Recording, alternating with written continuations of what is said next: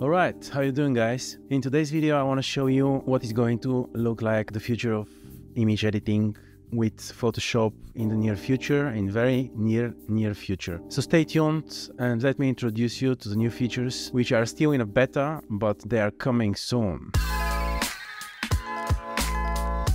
The first thing that you're going to see when you download the beta version is the same beta, of course. The icon of the program is also different, but let's dive into the new features. The first tool that I want to test, actually when you open the software, the first thing you can see is this floating bar here, which has different options. You can also see some new features like adjustments, which are something like the filters in smartphone applications, but you can see everything here is on separate layers and you can adjust it if you want. But this is probably one of the smallest changes that you are going to see here. So let me revert this file and introduce you to the remove tool. The remove tool is doing this. You just click, drag and wait. And again, you see everything is filled with this AI algorithm that is using Adobe Firefly, and actually this is saving you tons of work. Let's try with another one, with something which should be much easier. You see, I'm not giving it too much in the selection. There it is, it's gone. There it isn't. You see, now we have only the shadow, which also could be removed very easily. And voila, this is it. So that was the remove tool. I have a new image opened. Now I'm going to make a selection somewhere, it doesn't matter where, and from this floating small window I'm going to click. First, let me show you that from here you can select border, select selection, smooth selection, expand selection, contrast selection, feather selection, and so on. Even turn on the select and mask menu. You can transform the selection, flip horizontally, vertically, or just hit generative fill, and from here all you have to do is type your prompt, which could be, for example, NASA spaceship, and just click generate. And just like that, from nowhere, now you have a spaceship or something that looks like a spaceship.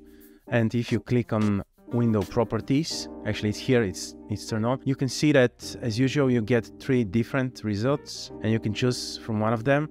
You can click on yes or no. So this is going to be a feedback to the team who is working on this AI feature on Adobe Photoshop. You can say good result and keep it, or if you don't like them, you can click generate again. So you have 3 more. You see, practice makes perfect. You have different options to experiment. Some are good, some not so good. Let me try this with another image. So with this photo, I just want to select the subject. You know, we have this feature from before. From now on, I can do many things, make a mask, remove the background, but I just want to expand. Actually, I want to contract the selection with 3 pixels. Select the inverse, Command-Shift-I, and click generative fill. And now I want to write sunny tropical beach and click generate. Let's see, let's move this young lady to the beach. Yeah, not bad. We just have to refine additional details. Don't forget you have also a couple of options and you can generate new ones if you don't like this. If you click on adjustment, of course you can make adjustments on the whole picture. Click more, landscape, photo, repair, black and white, cinematic, and so on. Let's try with one more. Now here I'm going to make a rough selection around his head. Click generative fill and type robot head, for example. Click generate, and just like that, you see the light, aspect ratio, everything. You see, this is crazy. Not perfect, but crazy. And take a look at this. This is another one photo, and here I want to add missing information. For example, if you haven't cropped your photo the right way, all you have to do is go to the crop tool, make the exact size, then make a rough selection, square, doesn't matter, generative fill, and write ice covered length, generate. You see, it's matching even the light, the sunset light. I'm going to open again this to show you all the features together. Let's first remove some unnecessary objects. Let's say I want to make this a landscape photo. Also these guys. Now let's go to crop tool, and let's say I want to add 1/3 from left and 1/3 from the right, or something like this. Click, select, shift, select, generative fill. If you don't want to input nothing, you just have to click generate. Wow! And if you want to make it even more interesting, let's make a selection. For example, here, generative fill, ice climber.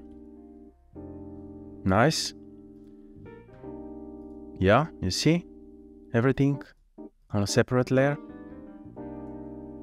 If I turn only this one layer, you see how it looks. I would also like to add more pixels, something like this. Make a new selection, generative fill, and say ice lake with reflections. Click generate. And we have again a couple of options which are looking good. So you just have to decide.